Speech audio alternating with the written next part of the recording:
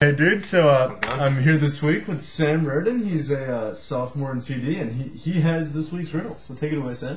Okay, so this week's riddle is an interesting one. It's kind of complicated, so bear with me. So you're on a desert island, and this island has 400-foot cliffs straight down onto sharp, jagged rocks. There's shark-infested waters and no land for 400 miles all the way around. So what happens? This island is sort of shaped. It's long and elliptical.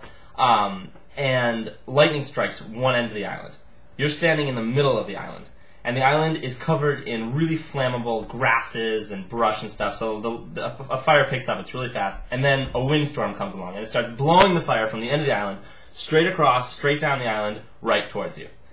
Now, you have 6 things with you at the moment.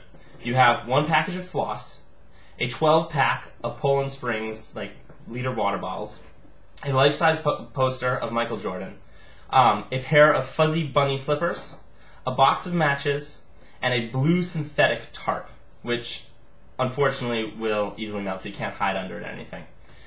The question is, how do you survive this fire? Alrighty then. That's it. And so there's no getting off the island. There's definitely no getting off the island. You've got to figure out what you can do with these 6 objects to rig up some sort of technique to avoid the fire. Alrighty then. That's basically it. Sounds good. Thanks a lot, Sam. Think about it, dudes, and catch you next week. Rock on.